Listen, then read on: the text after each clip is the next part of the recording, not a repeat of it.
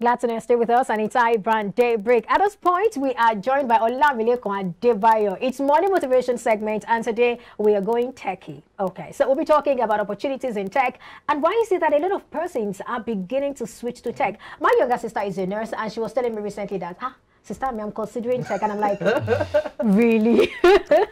Good morning. Good morning. Good morning. Maybe you should tell us what the new craze is about tech. Well, I think first is tech, I would say, makes your life easier and faster. Okay. So it's one of the major reasons that people are transitioning into tech. And in tech, I think there is a place for every single job profession in tech to make your life easier in whatever job or profession that you have or you are into. So this is the major reason why people are transitioning into tech, because it makes your job a top quality, and it makes it opens up more opportunities for you in technology as a whole. Take example is probably a small bakery. Okay. Having a small bakery. Now the general kind of life these small bakeries people have, probably let's say like 5-10 years ago, will be to have just posters around and tell a few people that I have this bakery. Well, now you can always probably make an app if you have enough money to do that. Okay. Make a website if you have enough money to do that. Probably post some ads on Facebook, on Instagram. This automatically, just in your house, you don't have to go out and tell people as much as possible, and you know, you bring customers to yourself just by embracing tech, using tech in your own line of what you are doing. So this is why tech has gone big in high demand. All right. You see that it's an easy one, because I mean, a lot of persons saying they're switching. I'm thinking, I don't know some of those things, physics or what have you, whatever it is, it involves really. Is it that easy? Yeah.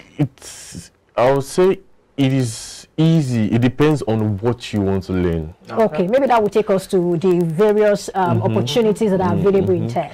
It depends on what you want to learn, because first is, like I said, this small example I give, that people just infusing some part of tech into what they are doing, and there are some people actually going into tech itself. And in tech itself, there are different, as little as graphic designs. It's a very big distance in tech. It just depends on how good you are.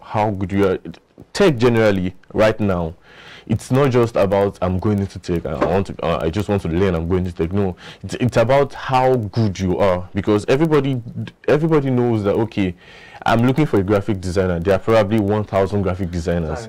So how good can you be in what you do? What kind of quality, how creative can you be, and what kind of quality can you put on your products that you have in technology?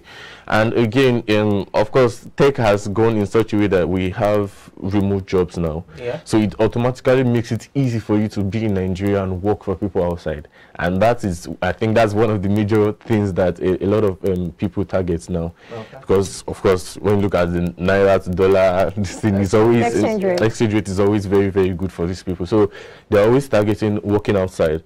Now, working outside means that you have to be very good. Okay. You just don't have to be good, like, okay, I'm good. No, you have to be very good to work outside, because these are top companies and they are ready to pay. These top companies are ready to pay as long as they know that you can deliver on the job for them. So this is something that has made, and I think it's more about young people. A lot of young people are going into this, and I think I have a lot of friends in school that before in I think 200-300 level, these guys are already making like 500K, 600. I think it's about close to like $1,000 then. So it's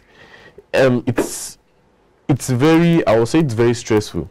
Starting in whatever before you continue, I would really like you to talk about, okay, you already said tech niche. Talk to us about that. You talked about graphics design. I would like to know more, because someone might be listening, the person is thinking, okay, I want to switch to tech. So maybe you might just help that person make a decision on what to switch to, and maybe what will be required if you're switching to a particular area or the other. Okay, generally I think there are just mainly two branches you put them into. They are just the low code, those ones that don't really require code. and also the programming ones that requires full programming. The low code are just the graphic design, the UI UX. There are also things like project management and some other ones that the ones that have to do with codes are web development. Even web development also have now been streamlined in such a way that you can also kind of make websites without really knowing how to code. Okay. They have made a lot of templates down, a lot of just UI UX kind of graphics down that you can easily use to just drag and drop. Not really. Some of them are free. They have made a lot of them open source for people. So you just plug in. You just plug them in and you make this kind of amazing websites also. But they just have some limited functionalities compared to someone building them from the scratch. Okay. So that's just in the other side. Yes, in the coding side, I would say there are a lot of they all from I'll say from the machine learning, from data engineering. I don't like hearing those words. They sound Web3 and all these. There'll be the place of app development as well. Of course, it's app development also. I think also there's a little bit of low code for them also. Okay. But those ones, I think you have to pay for some of these kind of functionalities for you to have them. Okay.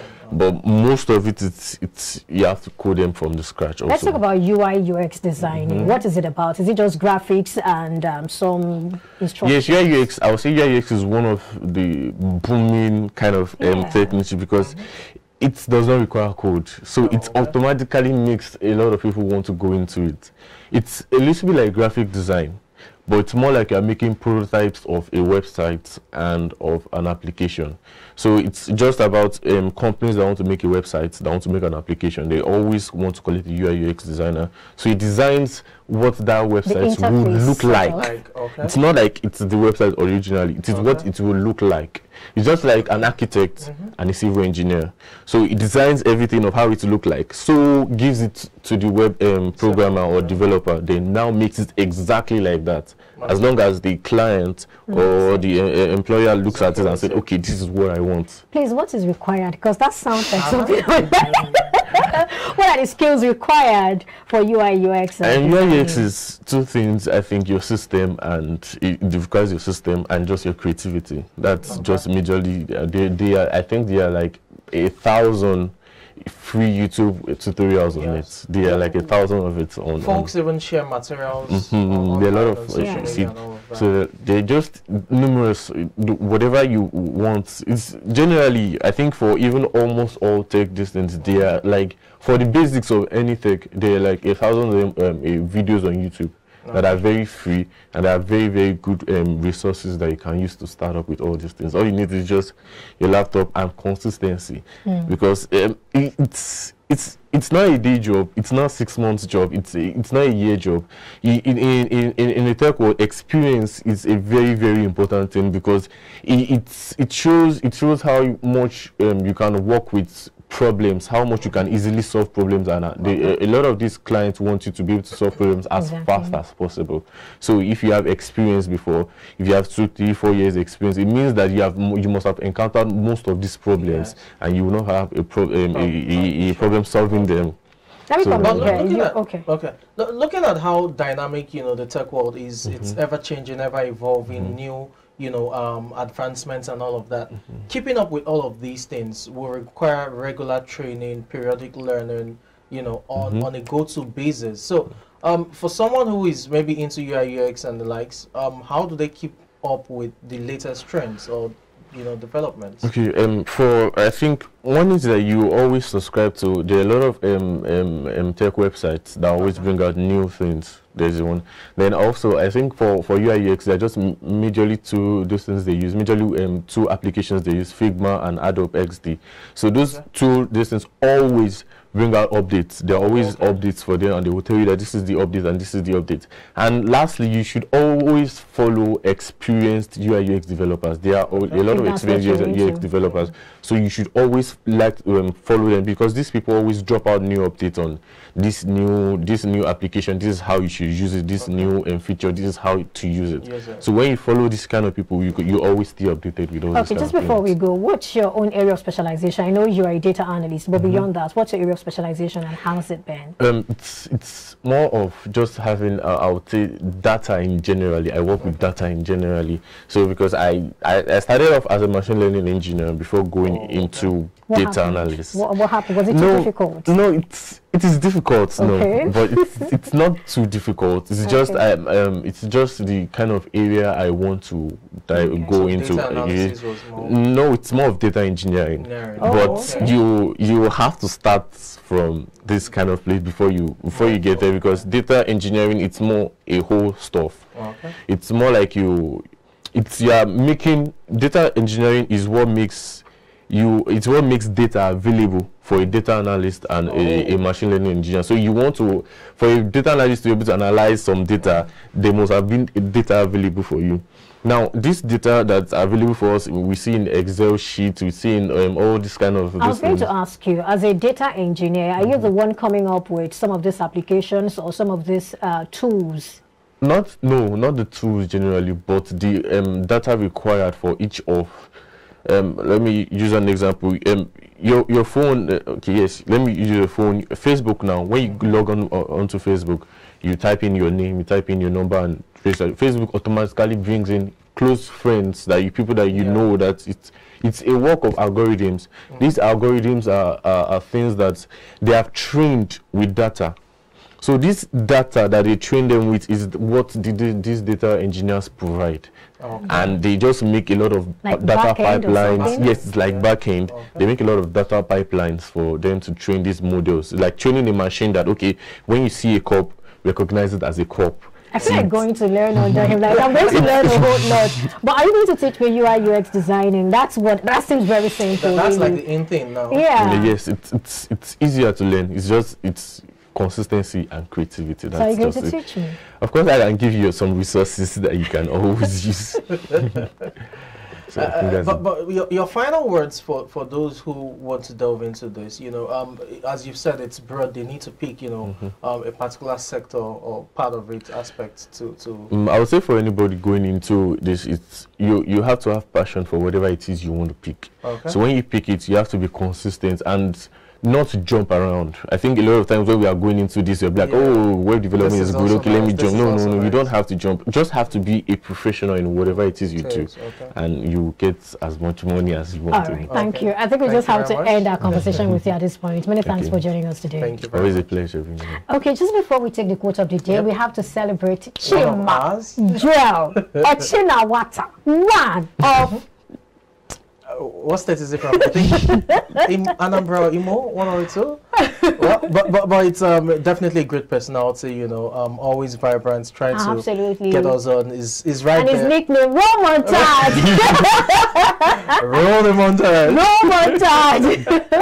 That's the young man there. Yeah. He's one of our directors of photography, and I must say he does a great job. Great job, great personality. So the beauty about it is afterwards there's the goodies to celebrate with. And I love cake, so I'm just waiting for the cutting of the cake. All right, in closing, let's bring you the quote for the day. You are never too old to set another goal or to dream a new dream. So it's not too late for me to become a UI UX designer. No, not too late. Not too late.